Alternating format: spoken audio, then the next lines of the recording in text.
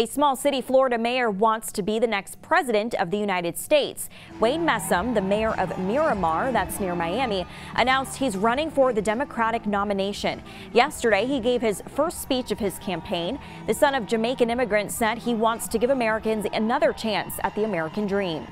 My father wanted, and my mother wanted the American dream for us to be able to grow up in a great country, to be whoever we chose to be. I thank them for that. I love them for that.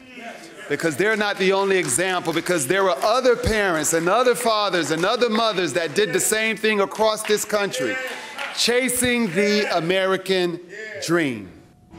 And Messam's entrance into the 2020 race came 2 weeks after he launched an exploratory committee.